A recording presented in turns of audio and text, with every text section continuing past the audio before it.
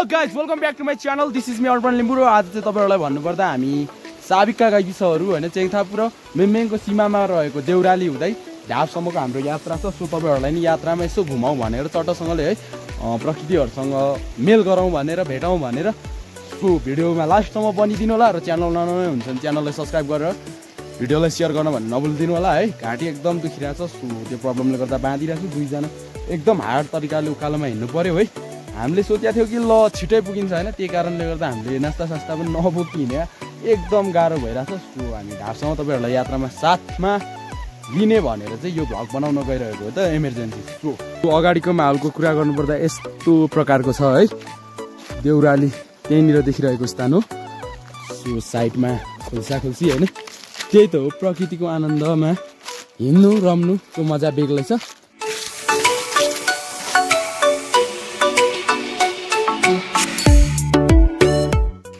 Finally यहाँबाट एकदमै सुन्दर सिनहरु देख्न सक्नुहुनेछ तपाईहरु। आज कुम्भकर्ण हिमाल चाहिँ हामीले देखाउन नपाउने भयो है। दिप्सन भाइ एकदमै खुसिरहेको थियो। सधैँ हिमाल देखिन्थ्यो भाइ? म चाहिँ यो बाटो आएको छैन है प्राय। सो देउराली चाहिँ एकदम सुन्दर रहेको रहेछ, त्यही खुसी लागिरहेछ। तपाईहरुलाई नजिक गएर पनि के देखाउने छौँ है त। सो हिमालको सिनहरु चाहिँ हामीले राख्न पाएनौँ त। देख्न सक्नुहुन्छ पुरा बादलले घेरिरहेको अवस्था छ यहाँनिर। पर्यटकीय क्षेत्र सुके पोखरीमा भ्रमण गर्न निमन्त्रणले हार्दिक स्वागत गर्दछौँ भनेर यहाँ एउटा बोर्ड राखेको रहेछ। यताबाट हो सुके ढाप है चेङथापु, यताबाट हो होइन दिप्सन भाइ चेङथापु ढाप। सु देउरालीको माहौल देख्न सक्नुहुन्छ। कहाँ जान्छ अरे? यता माथिबाट चाहिँ कहाँ हो? यता हो होइन चेङथापु, यता हो। यता चाहिँ फेरि कहाँ माथि जङ्गल होला हो यता त। सो एकदमै सुन्दर देउराली रहेको छ है। म पहिला एकचोटि ताप्लेजुङ जाँदाखेरि चाहिँ आएको थिएँ है, लगभग यो भाइको मेरोकोमा होला। सो ताप्लेजुङ यताबाट नि गइन्छ, अलिक टाइम चाहिँ लाग्छ। सो आएको थिएँ त्यति बेला है। देउरालीको माहौल यस्तो छ र एकदमै है अब हाम्रो पुर्खजहरूले मानिलिएको स्थानलाई हामीले पनि मान्नै पर्छ जस्तो लाग्छ। सो तपाईँहरू नि सम्भव भएसम्म घुम्न आउनु होला, त्यही भन्न चाहन्छु।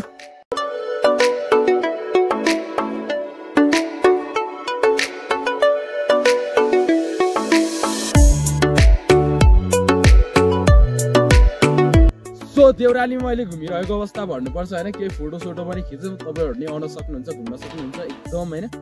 जस्ट नेचरले चाहिँ भरिपूर्णै छ क्या हाम्रो। फालिलुङ पछि पर्नुको कारण धेरै छन्, यहाँ व्याख्या नगरी बस्छौँ होला। सो तपाईँहरू नि सम्भव भएसम्म आउनु होला। च्याङथापुका जति पनि साथीहरू हुनुहुन्छ र मेमेङका जति पनि साथीहरू हुनुहुन्छ, लोकल आएर हामीले प्रमोसन गर्नुपर्छ है सोसियल मिडिया सबैजना मिलेर है त गाई।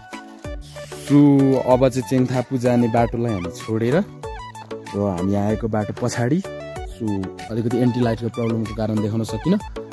सो अहिलेको अवस्थामा भन्नुपर्दा चाहिँ तपाईँहरूलाई बिच बाटोमा छौँ। यहाँ हामी आधा घन्टा 1 घन्टा हुन लागिसक्यो। हामी आधा बाटो लगभग पार गऱ्यौँ होला। मलाई यो बाटो हिँडेको खास याद छैन र मेरो भाइ किसन भाइलाई म केही सोच्छु। अब कति छ केटा?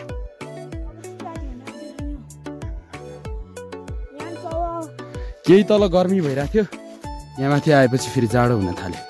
यस्तो छ क्या यहाँको भौगोलिक अवस्था। फालिलुङको भौगोलिक अवस्थालाई बुझ्न गाह्रो छ, कठिन छ। सो अघि बढिरहेको छौँ है त हामी तपाईँहरूलाई साथमा लिएर। सो च्यानलमा लास्टसम्म बनेर रहनु होला। सो बाटोको अवस्था भन्नुपर्दा यस्तो टाइपको छ है। हाम्रो हिँडाइ चाहिँ एकदम फास्ट मोडमा छ। बाटोको डिस्टेन्स अनुसार नै हामीले आफ्नो हिँडाइलाई बढाइरहने कोसिसमा छौँ। सो देख्न सक्नुहुन्छ उजाड रुखहरू है। लेखमा यस्तै हो गाइज, माइन्ड नगरिदिनु होला। अहिलेको अवस्थाको कुरा गर्नुपर्दा चाहिँ हामी तपाईँहरूलाई ठ्याक्कै क्याम्पमा छौँ है। यो चाहिँ सुके ढापमा रहेको एपिएफ क्याम्प भन्नुपर्दछ तपाईँहरूलाई। सो एकदमै सुन्दर छ। हामी तलबाट पनि जान सक्थ्यौँ। सो हामी सर्टकट लाग्यौँ, त्यही कारण नजिकबाट देखाउन पाएनौँ है। सागहरू नि रोपेर चाहिँ यहाँनिर है गरे के हुँदैन। सो अहिलेको अवस्था चाहिँ तपाईँहरूलाई भन्नुपर्दा हामी क्याम्पदेखि नै अगाडि बढिसकेको अवस्था हुनुपर्छ र अब चाहिँ सुके पोखरी हामी निस्किने छैनौँ है।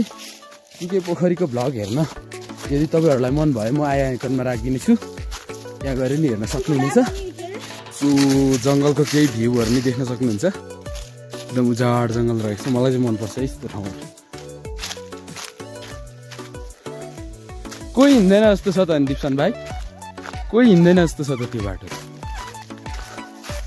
सो हामीले जंगलमा नि केही फोटो खिच्यौं है अनि अघि बढिरहेको छौं एकदम सुन्दर हाम्रो राष्ट्रिय लालीगुराँसको जंगल रहेको छ यहाँनिर चाहिँ यो फोटो पनि राम्रो आउँछ है अलि सिनेमेटिक शट लिन सकियो भने चाहिँ त्यही हो गाइस एकदम सुन्दर रहेको छ ठाउँ तपाईहरु आउन नभुल्नु होला यहाँ लगभग यो ढाप एरियामा 7-8 वटासम्म पोखरी पुग्छ होला के सो गाइस तपाईहरु सम्भव भएसम्म घुम्न आउनु होला अहिलेको अवस्थामा चाहिँ तपाईहरुलाई भन्नुपर्दा गाइसहरु हामी गुन्टे पोखरीमा आइसकेका छौं र अब यहाँदेखि हाम्रो यात्रा केही समयको हुनेछ गुन्टे पोखरीको माहौलको कुरा गर्नुपर्दा यहाँनिर एउटा गोठ रहेको छ र हामी जानुपर्ने बाटो चाहिँ यता रहेको छ हामी थाकिसकेका छौं देख्न सक्नुहुन्छ एकदमै गाह्रो भइरहेछ तै नि हिँड्नै पर्ने हुन्छ र मैले तपाईहरुलाई केही तलको दृश्य पनि देखाउन चाहे हामी अहिले यात्राको क्रममै छौं भन्नुपर्छ अब कति लाग्छ वाक्कै लाग्छ कि अहिलेको अवस्थामा चाहिँ तपाईहरुलाई भन्नुपर्दा हामी आइपुग्न लागेको अवस्था भन्नुपर्छ देख्न सक्नुहुन्छ यो गोठ हैन यो वल्लो गोठ हो पल्लो गोठमा हामीलाई जानुपर्ने छ सो यो गोठमा मान्छे छैन अहिलेलाई है गोठ सरेर उधौली कहाँ लगेको छ उधौली होला नि हैन सो गाइस अगाडिको माहौलको कुरा गर्नुपर्दा यस्तो टाइपको छ सो अहिले चाहिँ नयाँ गोठ बनाइसकेछ है पहिला चाहिँ पुरानोमै बस्नुहुन्थ्यो हामी आउँदा चाहिँ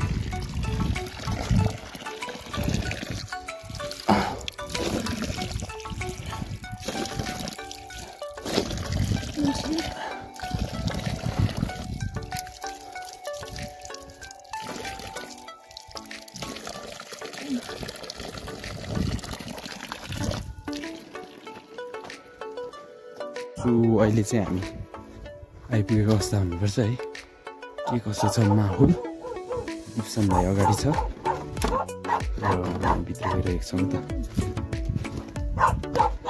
यसलाई चाहिँ तगारो भन्छ है गाइस लेखमा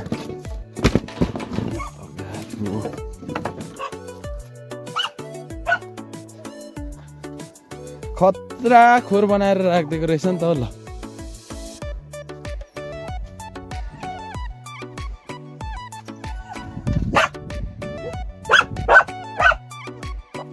मलाई त चिनेन र टोक्न खोज्यो यार गाइस अहिले चाहिँ एकदमै सुन्दर यहाँनिर यो घुम्न आउनेहरूको लागि पनि व्यवस्थित रुमहरू बनाइएको रहेछ धेरै राम्रो बनाइसकेको छ है त्यसले हामी चाहिँ यहाँनिर अब गाली गर्दैन भन्ने खालको कुरा गरे केटाले गाली खाइने हो कि है यस्तै हुन्छ है त्यसले गोठ देख्न सक्नुहुन्छ दाउरा छिर्पिएर राखेको छ र यहाँभन्दा उताको चाहिँ म तपाईहरुलाई